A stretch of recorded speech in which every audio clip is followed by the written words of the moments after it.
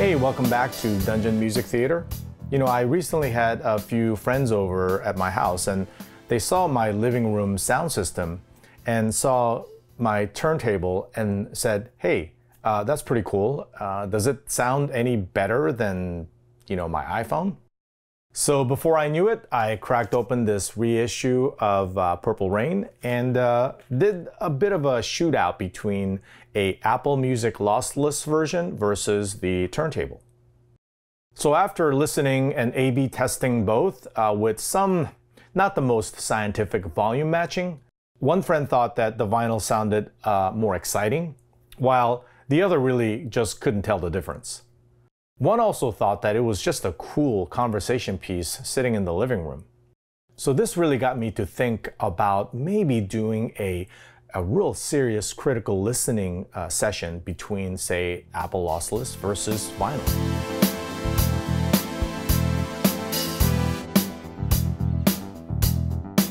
I tried my best to volume match them, which I think is the most critical part of this.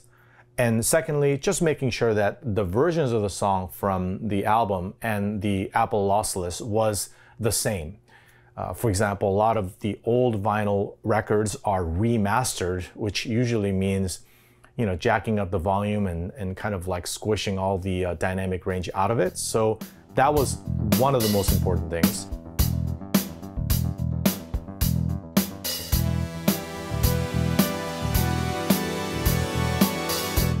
So right off the bat, the vinyl version versus the Apple Lossless version, they're just gonna sound different, especially if you have a relatively hi-fi, higher resolving type of system where you can listen to the differences. I mean, just consider the gain staging, right?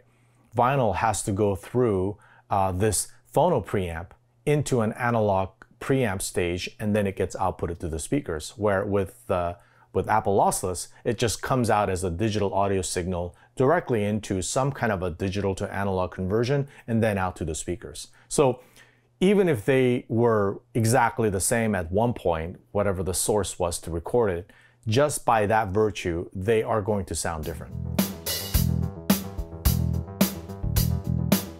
Okay, so right away, I could tell that the high frequency range, the vinyl version sounded quite different from the Apple Lossless version.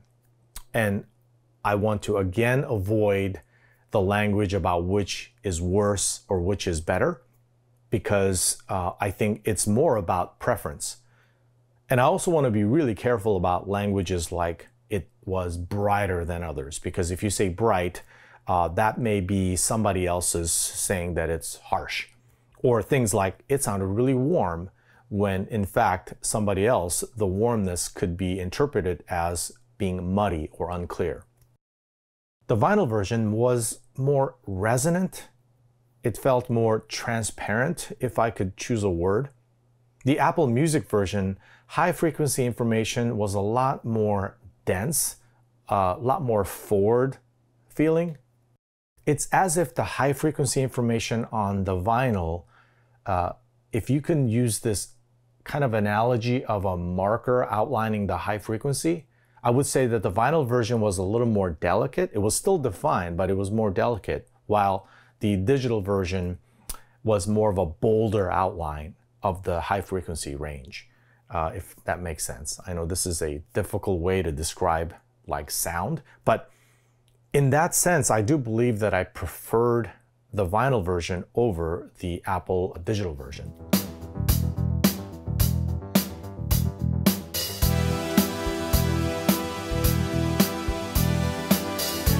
When it comes to dynamics, I'm really talking about the punchiness of the mid-range and the bass. So on When the Doves Cry, the percussion on the vinyl just had more detail, more dynamic range.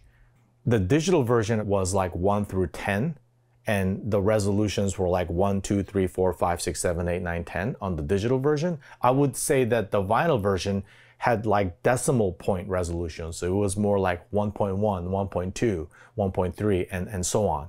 So in that sense, the vinyl felt to me that it had more detail in the dynamic range than the Apple Lossless version. So again, here, I think I prefer the vinyl version over the Apple version.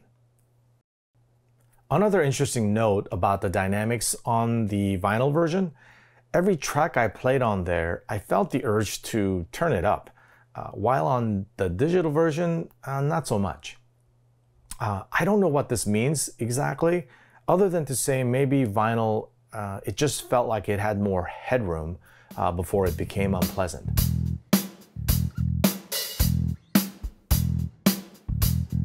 When it comes to imaging, I'm specifically talking about how spacious the overall sound feels in the mix. Here again, in the vinyl version, I felt more space, more room to breathe, where the instruments and the mix was more separated.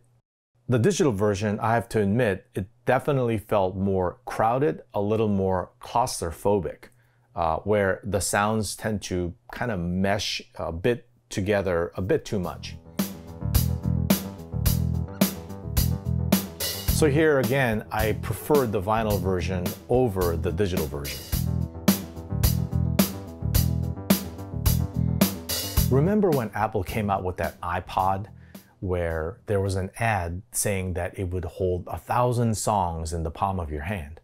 Well, now with the phone, it can basically have any song ever made ever on that streaming device.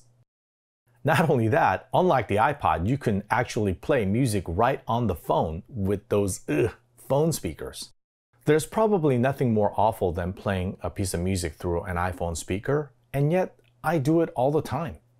I watch YouTube videos, I watch movie trailers right on the phone with those speakers. I think there's a vast difference between critical listening and casual listening, and I want to say majority of the time we are casually listening to music, not critically listening. So while vinyl seems to exceed in this category of preferential soundstage, imaging, dynamic range, there are many things that the casual listening experience, where something like an iPhone with those tiny, unfortunately awful speakers, still excel in the way we consume music. You certainly can't have a playlist on vinyl. You would have to hire a DJ. And maintaining and calibrating your turntable, I mean, it's a big fuss. When was the last time you needed a leveler on your phone to make sure that your music is playing at optimal levels? The bottom line is, listening to music on vinyl, it's high maintenance and it's a chore. The point of all this turntable, these fancy speakers and amplifiers, is for you to listen to more music. But if technology itself, if it's got so much friction where it's kind of a chore to set it all up, you will probably be listening to less music, not more. And so if a music system makes you listen to music less, isn't that the far inferior system than, say, something like your phone, where you can have it so be easily accessible and consume more music?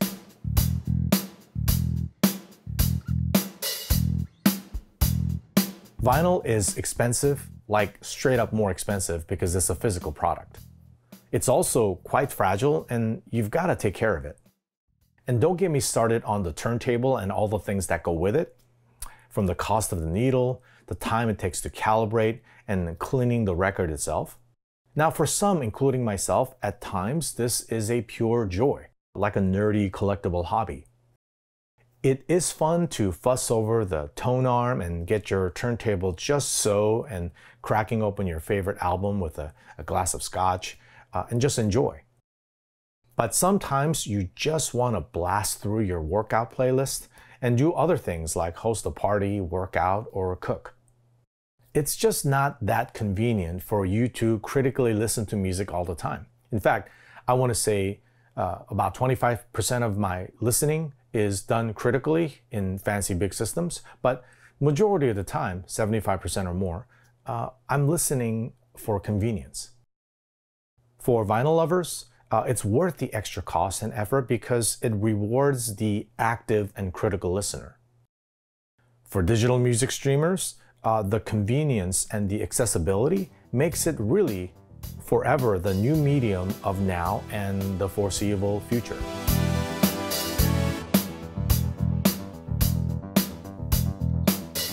So these are just my thoughts. What say you guys? I would love to know. You guys have a cool retro vintage setup at home, or do you prefer iPhone, Spotify, Apple Music Stream? Do you guys hop the fence between the two? What are the pros and cons? I would love to know from you guys. Let's discuss in the comments below, and I'll see you guys next time.